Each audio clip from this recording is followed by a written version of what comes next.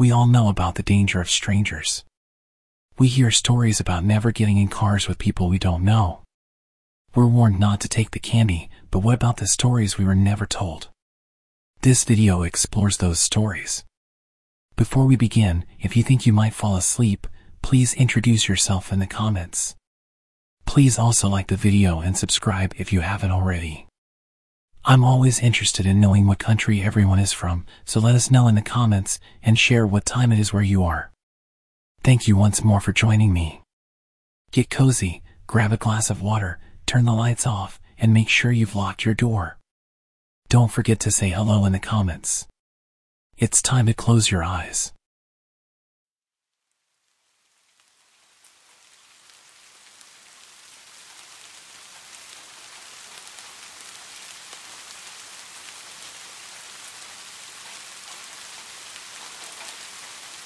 The following story took place 20 years ago.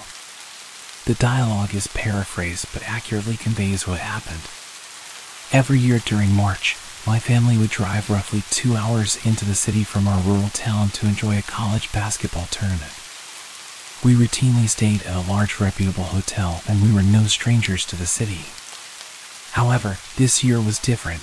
There had been a rash of violent muggings, leaving many severely injured. I remember reading about these attacks in the newspaper. I've always enjoyed reading the news, even as a young child. The reports about the city would scare me more than usual, because I wasn't used to the threat of violence so close to home. It was Saturday night around 11 p.m., and my mom, dad, and my little sister were winding down and preparing for bed.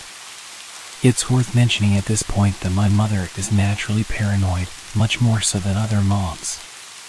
While it can be annoying at times, it often leaves us prepared for bad situations. Tonight would be one of those times.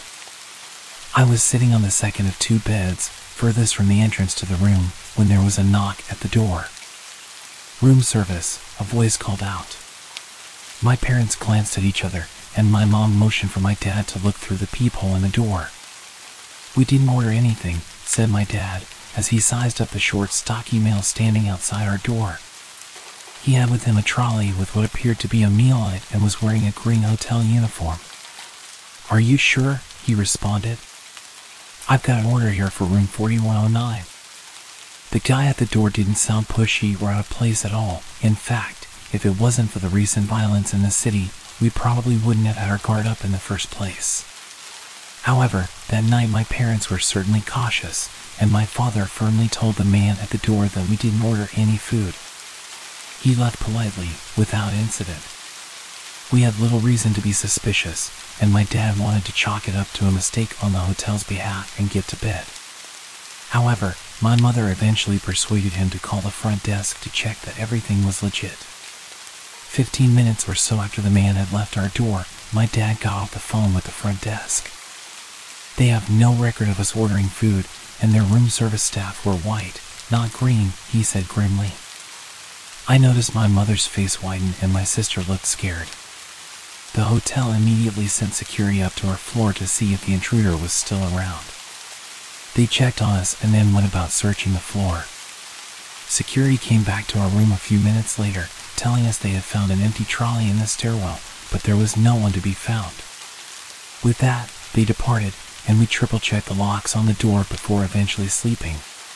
The next morning I was the first one awake. I didn't want to turn on the TV and wake my family, and there was no newspaper in the room, so I booted up my dad's laptop and checked the local newspaper's website. The first headline immediately made my stomach twist.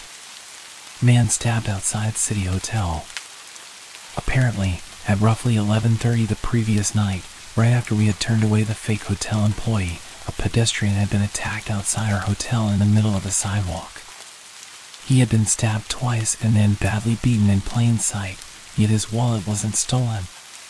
The article went on to say that there was no apparent motive for the mugging, it was pure violence for violence's sake. It also mused as to why the pedestrian had been stabbed to the point where he couldn't fight back, but then beaten by hand. I woke my parents up right away and showed them the article. My mother became very nervous, while my dad looked very angry and reached for the phone. Naturally, we contacted the police and told them our story about the previous night. We provided as much information about the man at our door as possible, thinking he may have been responsible for the assault, but no one was ever caught.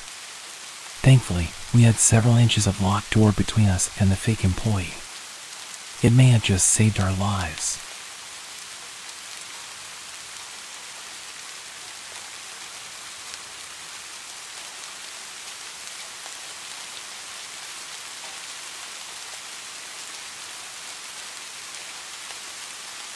This happened to me during the summer of 2017.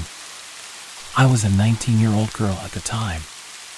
I will be vague regarding details, country, origins of people, names of places, to avoid being recognized or causing a bad reputation to any community. While it isn't really scary, this story is still creepy, and the end is so crazy that I still can't believe it to this day. I was living in an apartment with my family. In the parking lot, there were always several guys repairing cars. I would often get home late at night and see these guys just talking. They would sometimes say good evening, and one time joked about keeping me a parking spot, but nothing inappropriate. I would just answer politely. I had noticed that one of them had a tuned-up sedan and must have been living in the same building, but used a different entrance, because in the morning the car was parked there. It was really recognizable. One morning, I was heading to work and realized this car was parked next to mine. Since he didn't live far, it wasn't that weird. But when I sat in my car, I realized the owner was actually sitting there, looking at me and smiling. Well, okay, it's 8:30 a.m., it's not completely out of the ordinary. I started to drive to work and entered a special roundabout where you have to stop inside if a car on the right is coming, so I stopped. I was looking to the right to see where I could go and realized that in the second lane, the car was there. As soon as I took the road to work, he was behind me. Even when we got close, he was still there. I was working in a mall with the biggest hypermarket in the neighborhood, so I thought maybe he was going for groceries. I got into the underground parking lot and parked. He did the same, right next to me. I chose to ignore him and headed for the escalator. He did the same and started to talk to me. Hello, I'm Steve. And you? I'm Anna. How old are you? I'm 19. I'm 27. Is that a problem? No, why would that matter? Okay, so you work here? We arrived at the place where I worked. Yes. Okay, well, see you tonight. At that moment, I realized he wasn't speaking the language well. I answered his questions because he didn't seem scary, and I didn't want to make a scene. When he said bye, I thought, yeah, I see him every night in my parking lot with his friends, so it's normal. But when I finished work, the exact same thing happened as in the morning. While I sat in my car, I realized the guy was right next to me. Surprised and seeing how eager he was to talk, I got out and asked, "What are you doing here?" "I have something for you." He had a big smile and approached me. "What?" "No." He gave me a red rose. Embarrassed and shocked, it was the first flower anyone had ever given me. I refused it a couple of times, but he kept insisting. I knew the only way to get rid of him was to accept, which I did, and he left. I kept the flower in my car so my family wouldn't realize something was happening, and I threw it in a trash can outside later. This was the beginning of the week, and he started to wait for me after work, giving me drinks and asking me out to the cinema or a restaurant. I refused everything but ended up accepting the drinks to make him leave. During the weekend, I had a second job with late shifts at a fast food restaurant. On my first shift there since everything happened, I was closing the restaurant with 3 other colleagues. Since it was dark and late, one of us had to leave first and drive around the restaurant to ensure it was safe for everyone. I wouldn't normally do this, but that night I had a weird feeling he might be there. So, I volunteered for the drive, and right on the spot, he was parked next to my car. It was 1 a.m. How long had he been waiting? I told him to go a bit further, otherwise, we couldn't leave, which he did. After my colleagues left, I stopped next to his car and opened the window to explain why I reacted that way. Not that I had to explain myself, but I thought maybe he'd follow me until I explained. Before I knew it, he opened his car door and got into my car. I just want to remind you that this man knew where I worked, where I lived, what my car looked like, and who my family was. And he was a neighbor, that's why I never wanted to make a scene. But at this very moment, I was scared for my life. A 27-year-old muscular guy, who I didn't really know, was in my car at 1 a.m. in an empty parking lot. He seemed talkative, and I didn't have any other choice, so I decided to listen to him. He said he arrived in the country in 2014, stayed in the capital for 2 years, and moved to our neighborhood in 2017. I did the math and realized a year was missing. I asked him about it. He answered, "I was in jail." Just imagine how scared I was. "Why were you in jail?"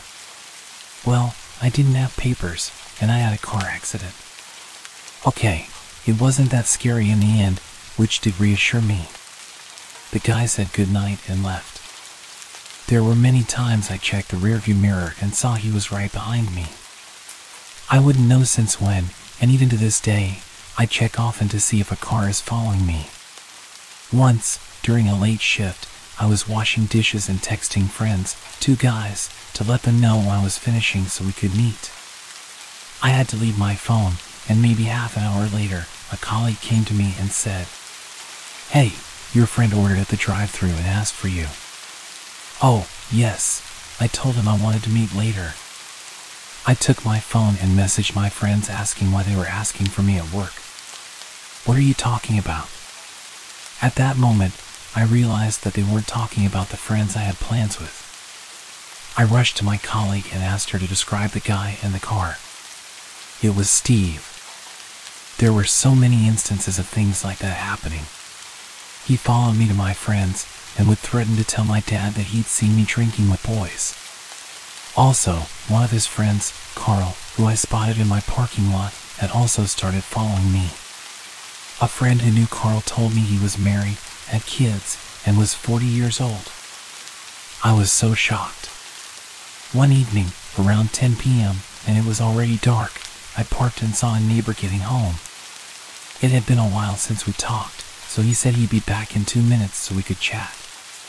While waiting, I was getting my stuff from the trunk. This is when the car parked behind me flashed its lights at me. I didn't have to turn around to guess who it was. I had been patient since nothing too crazy had happened, and I didn't want to scare or create problems for my family, but that night I was pretty pissed off, and it was happening right next to my place. I threw my stuff and rushed at the car. Both Steve and Carl were there. I told them to leave me and stop following me. Steve didn't say a word, and Carl just smiled and said goodnight. I didn't answer and left. It worked because they didn't bother me for months. Steve changed his car to a black one, which was still very recognizable.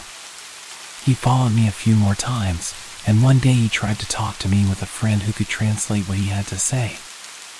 I explained to his friend that I wasn't interested, and that was the last time I talked to him. Months later, I saw a guy in my neighborhood, and I knew he lived in an apartment near where Steve lived. The whole thing was over, but it was always in the back of my mind. I didn't really know who the guy was, and didn't know if this would start again. I was curious, and you know how curiosity is a bad thing. I started to talk to him. "Hey, do you know the guy Steve that lives in your building?" "Oh yeah, the mechanic?" "No, the guy who owns the black car." "Oh, you mean my dad?" I froze. I have no idea how this conversation ended since it is still a big shock even to this day. I know I didn't tell him anything about his dad's behavior. I had known this kid for so many years, and he was actually the son of this guy. And he had 4 brothers and sisters.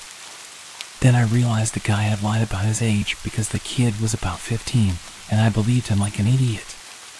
This is not the end of the stunning discoveries. A few days later, I met a friend who knew about these events and told her that the kid was his son. She looked at me, shocked, and said, "All this time it was this guy? What? You know him?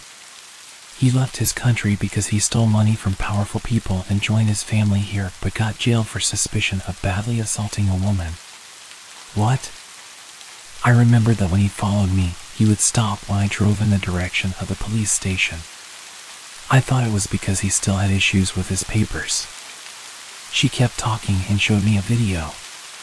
This is his wife here, and the second woman is his second wife. She was so tired of him talking to other girls that she went to their country to find a second wife. I want to clarify that my friend was from the same country as this guy, but she was born here, which is why she had this kind of information. Small community, so they kind of all know each other. I was very lucky that nothing happened to me. I still can't believe it, and I wonder how it could have gone if I had acted differently. I was young and naive back then and didn't want to be offensive to anyone's culture, but in reality I really should have reported it sooner.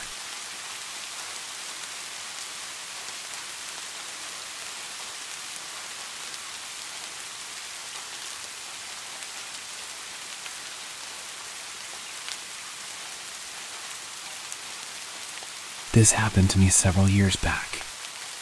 I was living with a friend at the time and was en route back to my apartment from a night with my family. I was kind of in a foul mood and was out of cigarettes, so I stopped at a gas station on my way back home. This gas station was dingy.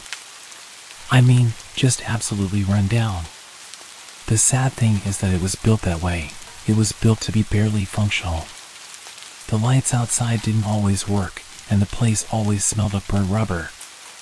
It was kinda sketchy during the day, but at 10 o'clock at night, it took on a whole different air. However, I was seriously in need of cigarettes, so I stopped. I got out of my car, went inside, grabbed a bottle of Gatorade, and made my way to the counter, only to notice that there was no one standing there. I'd stopped by this gas station before and had the same thing happen, figuring they were either in the bathroom or at their house. The employees were all part of a family who lived on the premises, so I hung around for a few minutes. Soon enough, the door to the restroom flew open, and out lumbered a rather angry-looking female. She rang me up for the Gatorade, and gave me attitude when I said I wanted cigarettes. Which I totally didn't understand. It's like, you never get business. So on the rare occasion that someone wants to buy something, you should be grateful. And with that awkward encounter, I was on my way. Total time that had elapsed from when I got out of my car to walking out of the door was maybe 5 minutes. I have a hanging light in my car that is always on when I'm driving. I was sure I'd left it on whilst I was in the store, but as I approached the car I noticed it was off. Not thinking much of it, I went to open my door and noticed that the car was unlocked. I never leave my car unlocked. But then again, I figured I was kind of in a hurry, so it was possible. I got in, started my car, lit a cigarette, and kind of blindly backed out while opening my Gatorade. I recapped the bottle, put it in the seat next to me, and was about to pull out onto the road when a hand reached out from the back seat. I was panicking, and my immediate thought was to turn around, but suddenly he says, "Don't turn around if you know what's good for you." I sat facing forward and asked him what he wanted. He said he wanted a ride somewhere. My phone was in my backpack on the floor of my passenger seat, too far to grab discreetly. I asked him where he wanted to go. He gave me directions to a well-known crack alley about 4 miles from where we were. I'd been to the area before. I used to deliver pizza in that part of town before switching to a relatively safer delivery area. As I drove, I kept trying to sneak glances at him in my rearview mirror, but it seemed like every time I did, his face was encompassed by shadows. We got to the place he wanted to go, and he rolled the window down, yelling out some guy's name. That guy came over to my car and sold this intruder some gear through my back window. The whole time he mocked me and called me his new driver. After about 15 minutes, they were done. Once the dealer walked away, the man in the back seat told me to bring him back to the gas station where he had gotten into my car. The stretch of road to get back there is not well lit or well traveled after dark. but it's not like I've run into any more danger than I was already in. I just wanted him to get out of my car. As we drove back, he started trying to talk me up, which I thought was weird. I gave reasonable answers without revealing anything personal about myself. We were about halfway through our trip when he asked me to pull over on the side of the road. This stretch of road went over one of those man-made concrete ditches, which meant that there was a significant paved shoulder over that ditch. He had me pull over there and turn off the car. Do you believe in God? My heart started racing. I'm not sure. If you died tonight, do you think you'd see God? I don't know. I'd like to think so. Close your eyes. Put your hands on the steering wheel, push your head forward, and let it rest on the wheel. Trembling, I did as he commanded. Now count. What? Are you deaf? I said count. So I did. I started counting, slowly counting. My pace matched the seconds ticking by. I wondered how many more I'd have. I could tell he was shifting in the back seat. I thought I was about to die. Then he simply got out of the car and ran off. I kept counting. I counted to at least 1,000 before I felt it might be okay to look up. I didn't want to look up to him standing in front of my car waiting for me to disobey. When I did finally look up, he wasn't there. I sped off toward my apartment, grabbed my phone, and called the cops. Naturally, they said there was nothing they could do. I didn't have a description of the guy other than that he was a male. I thought he might be black because I think that was the color of the skin I saw when I initially started to turn around, but it was so fleeting that I couldn't be certain. He didn't take anything out of my car or leave anything. I learned a few things that day. 1. I never, ever leave my car unlocked. 2. I always check my car before I get into it. 3. I'm never stopping at that gas station again. I no longer live there, so that helps. 4. If someone still somehow manages to get into my car to try something like that again, I'm running full speed into the nearest light post. I'll be wearing a seatbelt, and I doubt that some hijacker would worry about putting their seatbelt on.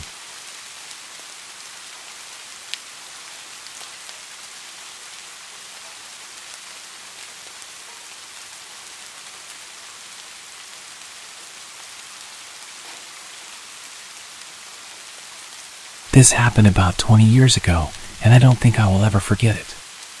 Back in those days, I was an apprentice hairdresser for one of the top 5 ranked stylists in Japan. Training in that profession at that level was very strict, and beauty standards were a bit different. You probably don't need me telling you that, but it's probably worth keeping in mind. Back to training, it was long, and the time off between sessions was pretty much non-existent. We were expected to be at training even during national holidays. I'm not sure if that was strictly by the books, but as impressionable young stylists, we couldn't be seen refusing training. I think I had about 3 or 4 days off for summer. I took them all at once, and a lot of my friends and coworkers used the time to head back to their hometowns and see families. Since I lived really close to where I was studying, I didn't want to use my time off just hanging around at home. I could do that any time. So, I accepted an offer from one of my seniors to visit his hometown. It was really late by the time I finished work, and we managed to get to my senior's hometown at around 2 a.m. The satellite navigation system told me that we were about 15 minutes away from arrival. The roads were dark and empty. We were the only ones on the road that late. He lived in the middle of nowhere, so that could have been a reason. I remember seeing empty fields on either side of the road. I kind of regretted coming already. I mean, what the hell were we going to do here? He should have probably mentioned that he lived in the rural countryside.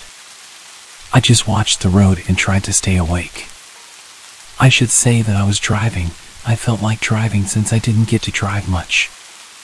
I might have changed my mind if I had known it was going to be that far to get to his family home. Then suddenly, something appeared out of the darkness in front of the car. A woman with no clothes came running down the opposite lane of the road towards us. I slammed on the brakes because I thought that I just witnessed the paranormal. She ran past us. I looked in the rearview mirror to see a woman between the ages of about 18 to 20 years old. She kept running, then she turned around and ran towards our car. I looked at my friend, and he had a look of disbelief on his face, and I guessed that I didn't have that much of a different look. I think the reality of the situation was we both didn't know what to do. I said to him, "Is that a ghost?" "I don't know. Shall we just keep going?" he replied. We slowly pulled away. I was very skeptical because I thought she looked so real. I made sure I kept to a low speed, and I kept checking the mirrors. The woman got closer, and I stopped the car and said to him, "That's not a ghost. Come on, we have to stop and see if she's okay." He agreed and said he would call out to her. It was so creepy to see someone running around in the middle of nowhere, even creepier if you haven't been to that place before. She kept on running past our car, so I tried to match her speed as my friend rolled down the window and tried to speak to her. "Hey, you shouldn't be running around on the roads like that, this late at night. Maybe you should head home," he said something like that. It wasn't very well put together or that sympathetic, I remember that much. She didn't even turn to face the car, she just said, "Hey, don't worry, I'm fine." It feels so good. I could see her a little closer now and guessed her age to be around 18 or 19 years old. Why are you like this? Have you been kidnapped? Has someone done something to you? It's really dangerous to be out here with no clothes and alone. We have to get you home, I said to her. She stopped running and looked down at the floor as if in thought, and then replied, "I ran away from home. I don't even know where home is." I noticed at that point that she was actually wearing socks and shoes, so at least her feet weren't too bad. She stood there with her hands behind her back, looking completely lost and confused. It was very odd. I couldn't leave her out here. I told my friend in a hushed voice that we had to help her, and he sighed but then nodded. We decided to take her to the nearest police station. I had a dress that belonged to one of my female colleagues at work in the back of my car. Long story short, I told the woman to throw it on, and she reluctantly agreed. Once she was dressed and in the back seat, I turned to her and said, "Right, if you can't remember where home is, I can take you to the police, and we can figure it out from there, okay?" To that, she responded with something outrageous. "I hate the police. They're always on my dad's side. Please, can you just take me to a hotel? Hotels are safer than police for sure. You can stay there with me. Hold me tonight. I'm a virgin." We were young, but even though we were young and often threw caution to the wind, we knew that we had to get her somewhere safe. It's a scary world out there. If she said that to another pair of guys like us in the next car that came along, well, I don't even want to think about it. We told her that wasn't going to happen. She didn't say anything for a while, but then she handed me a piece of paper. I don't know where she got it from, but it had a name, a number, and the address of a hospital. My friend saw the address and said, "Oh, I know that place." It was a psychiatric hospital. We called the number, and a voice that said it was the security department answered. I explained to the security guard what happened, and after we hung up, we got a call from the woman's mother. We found out where her mom lived and took her there.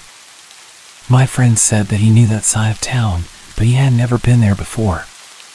The woman's mother was extremely apologetic over the phone. My friend spoke to her, and he said that he could tell that she was definitely genuine and sorry for the inconvenience. I felt sorry for her. It wasn't her fault.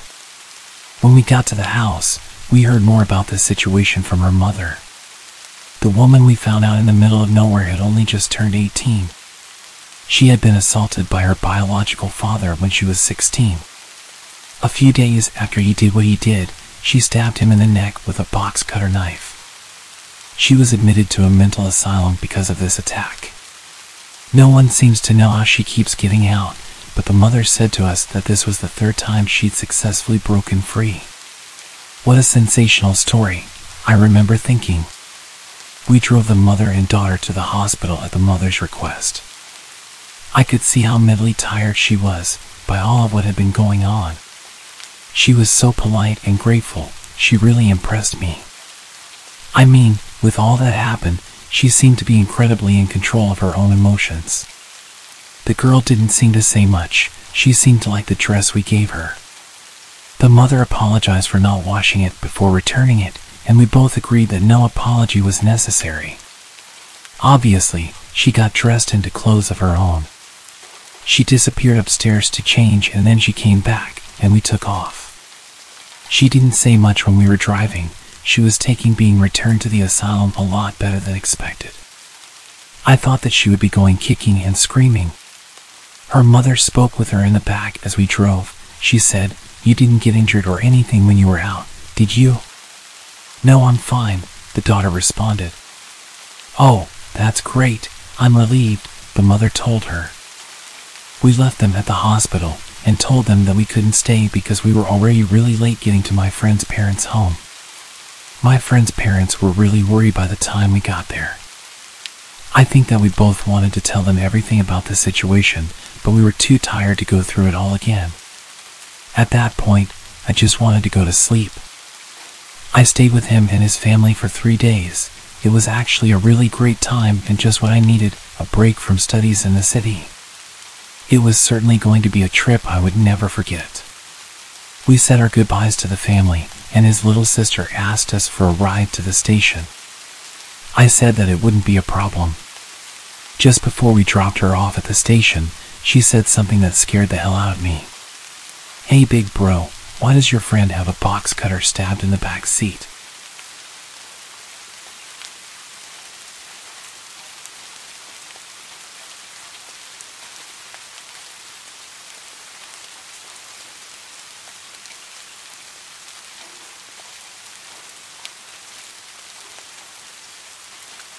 So, a quick backstory. I used to live in a very small town, predominantly safe for kids, with only some drug issues. My house was located in a small upscale part of the town. Most people who lived there were families. A small pond with lots of greenery in the neighborhood was about a 5-minute walk from my house. To get to the pond, you had to go down a grass hill. Neighborhood kids, including myself, would always go down to the pond for hours to catch frogs, skip rocks, and enjoy nature. Now, onto the story. On this particular day, it was raining and pretty cold, so there were no other kids at the pond. My best friend, her brother, who was 1 year older than us, and myself, decided to head down to the pond for a bit. After about half an hour, we saw a minivan pull up at the top of the hill. We thought nothing of it, assuming it was probably someone stopping at the neighborhood mailbox. A man, probably in his 60s, got out. In our small town, everyone knew everyone, or at least recognized each other. I found it strange that I had never seen this man before in town or the neighborhood. He just stared at the three of us for what seemed like forever. Suddenly, he yelled at us, saying, "It's not safe down there, you kids better come up here." My best friend and her brother looked terrified, and I had this gut feeling that something wasn't right. We didn't respond, but he kept repeating that phrase. "It's not safe down there. You kids better come up here." Our fight or flight reaction kicked in, and we all sprinted up the other side of the hill, just a few meters away from him and the minivan. As soon as he saw us running, he got into his minivan and started driving slowly behind us, literally following us until we reached my house. Fortunately, my garage door was open and my parents' cars were parked inside. We hid behind one of my parents' cars and watched as he pulled to the side of my house and parked. My parents were inside, unaware of what was happening. He stayed parked in front of my house for a couple of minutes until my dad came outside to take out the trash and saw the three of us hiding. I guess the man saw my dad and drove away, but as soon as he left, we told my parents everything. Even now, 12 years later, my parents still think we were being overdramatic and that the man was genuinely concerned for our safety because of the weather. Nonetheless, we weren't allowed to go back to the pond anymore. I understand why they think this. The three of us tended to exaggerate things and be dramatic. However, I knew from the strange feeling I had when I first saw him at the top of the hill that something was off. To this day, I still believe he was planning something, but maybe it was just my childish imagination.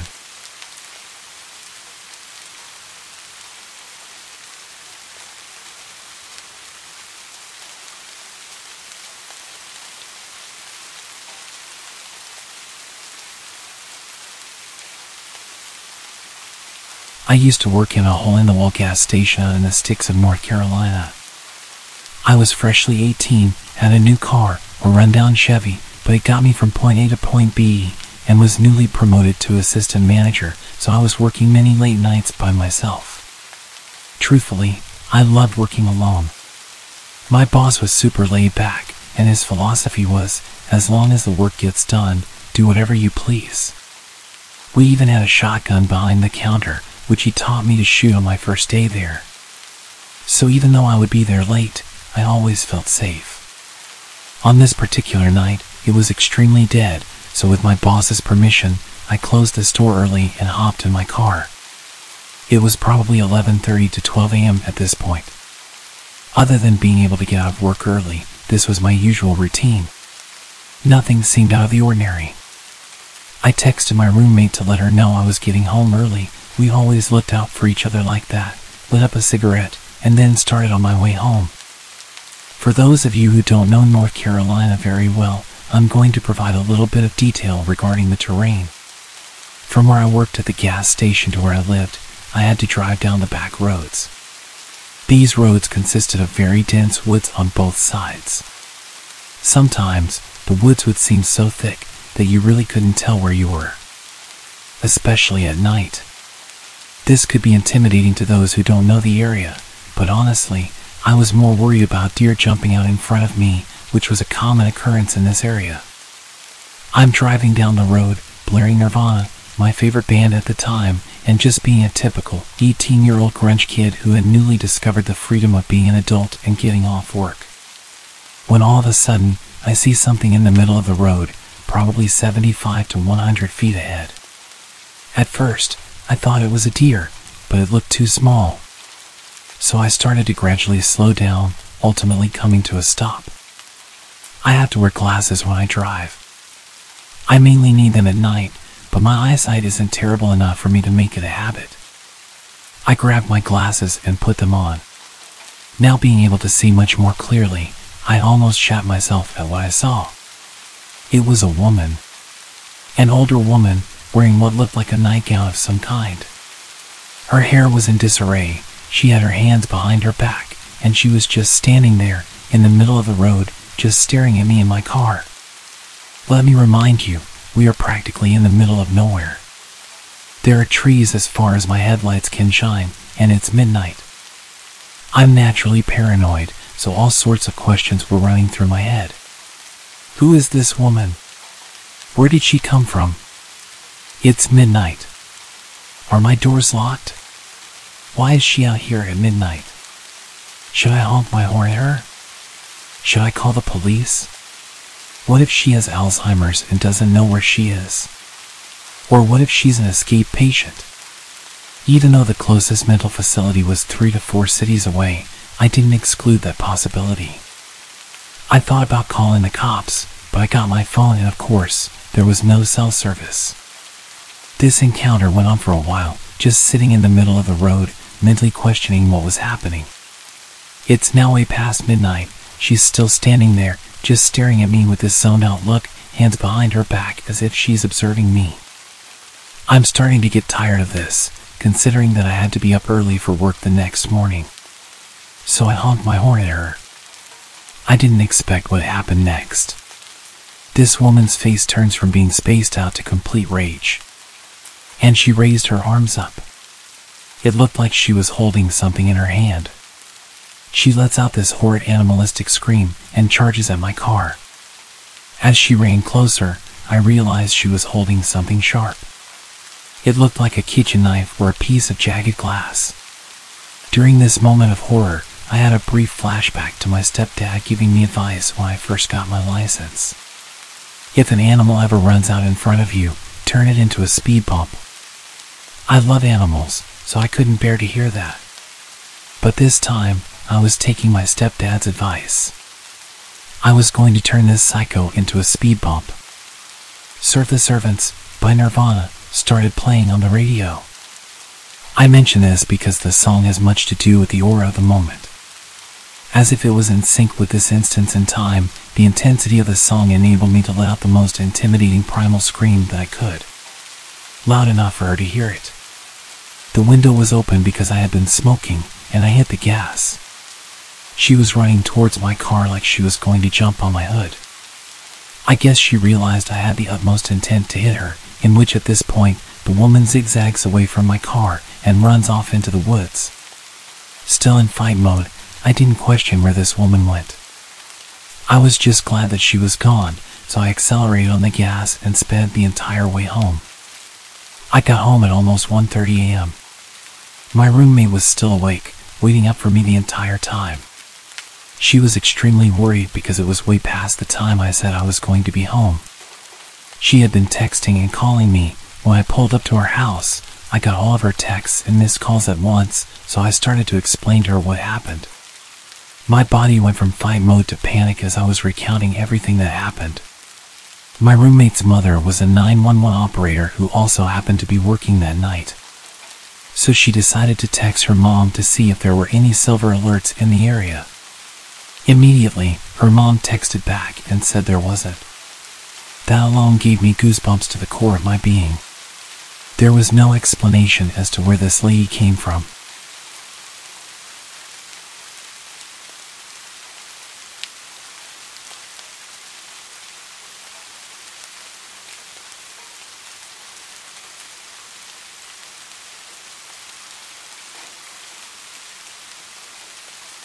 I used to work in a residential care facility, and for a number of years, I worked with a woman named Kajiri.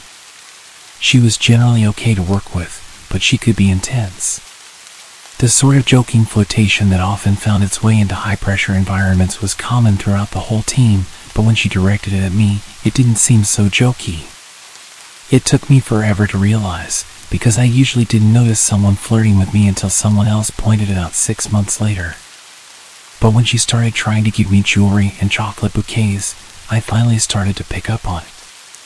In between things being normal and actually maybe not really normal, there was a long escalation of text messages, comments that made me uncomfortable, personal space violations, dropping by my house uninvited, hanging around on my shift hours after hers had finished, unwanted touching, etc.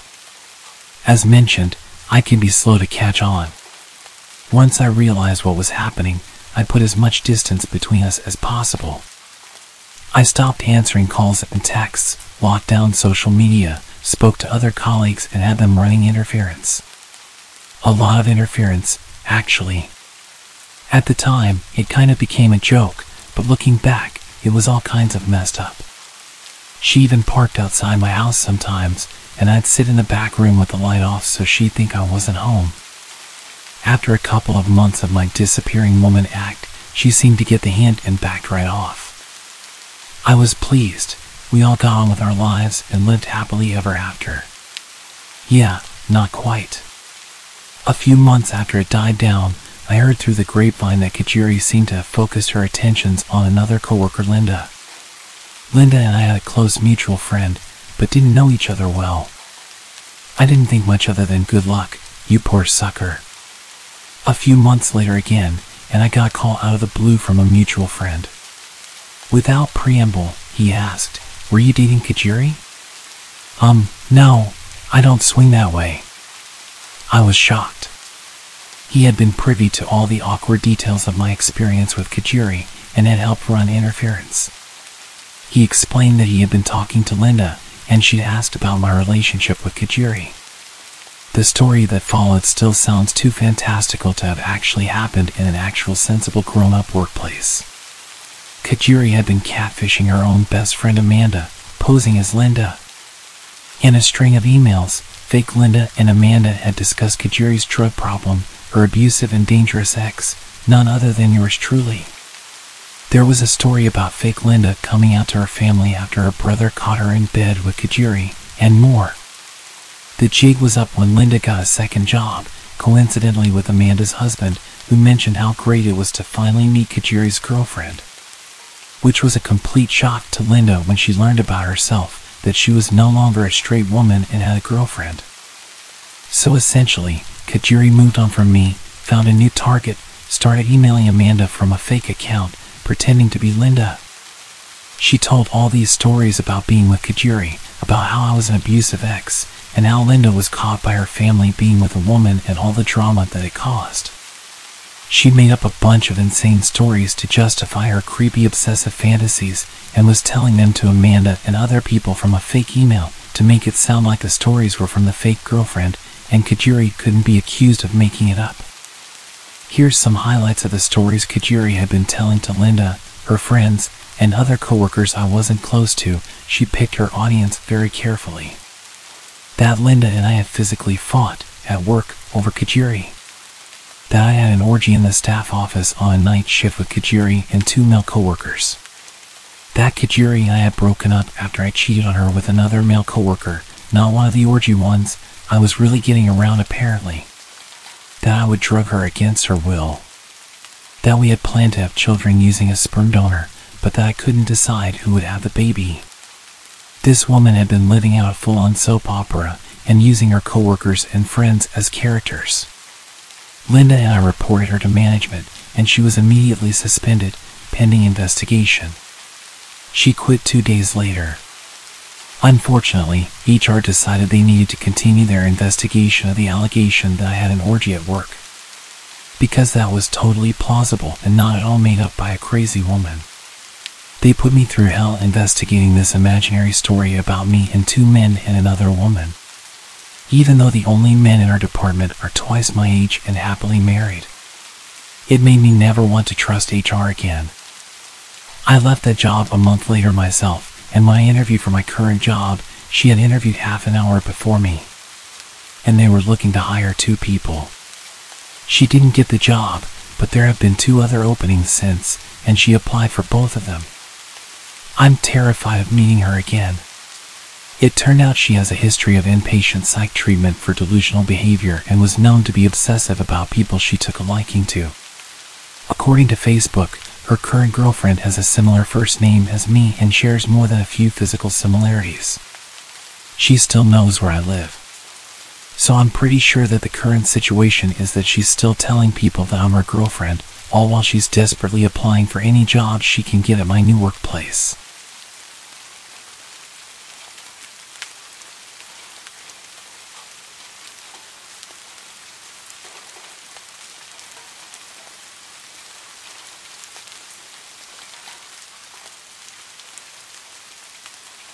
Okay, so I wasn't conventionally nor classically pretty. I was the duff in any friend group I found myself in. I never worried about being hit on, disrespected, or kidnapped. Safety concerns were never an issue for me when going out because I was never the one anyone wanted to get to know or be around. I was just too plain. It was always me who had to look out for my friends, male and female alike. I used to go to a local bar almost daily. I didn't drink alcohol there, I just ordered a regular Coke and waited for my ride home. It was my usual hangout spot after work, so I sat, chilled, and minded my own business. A few weeks ago, I had just finished work and was sitting at my regular spot, sipping my drink while working on a new pendant I was making. I had started wire wrapping crystals into jewelry. I didn't expect anyone to strike up a conversation with me, knowing I basically blended into the walls, despite the staff knowing me and paying me slight attention and being nice to me. But this weird guy I'd never seen before came over and sat at my table across from me. I was surprised and engaged in a small conversation that I can't even remember how I started, but he began asking me a few questions about myself that seemed normal and flowed together, so I didn't think much of it. Again, being plain, I didn't think anyone would take interest in me. By then, I had drunk 3 glasses of soda and needed to use the restroom, so I grabbed my phone and purse and went. When I returned a few minutes later, I resumed working since none of my stuff had been touched. I called a waitress over, asked for a new drink, and she nodded. It had always been engraved in me that you never leave your drink unattended. If you do, either have it remade or leave it to the bartender. As the waitress was reaching for my old drink, which only had a few sips taken out of it, the guy got a bit agitated, saying I was being wasteful for ordering a new drink. I looked at him, eyebrows raised in confusion, and asked why it was his concern. It was my money after all, and refills were free. He then accused me of making more work for the waitress for no reason. Annoyed, I told him firmly that it was my business, and if he didn't like it, he could leave. He attempted to wave off the waitress changing my drink, but I had enough of his nonsense and flatly said, "You drink it, if you think it's such a waste." It seemed to catch him off guard. He looked shocked, then a bit angry, before storming off. I then handed the drink to the waitress, expressing unease about the guy I was talking to, and asked her to inform the bartender to keep an eye on him. I requested to have my drink dumped out and only water served from then on. I left for home after being picked up shortly after, and the next day after work, I found out he had been arrested for assault. I only found out today what exactly had happened. Apparently, he had gotten into a fight with the bartender working that night. The bartender caught him tampering with the girl's drink while she wasn't looking and prevented her from drinking it. The guy got angry, leading to a physical altercation. The cops were called, and now he's awaiting trial. It turns out he was trying to see if he could take advantage of someone like me, someone who always let her guard down due to low confidence. He thought I'd be an easy target with just a little attention. When I didn't consume my drink upon returning, he targeted another girl. If he truly was targeting me, I had to question his sanity and sobriety.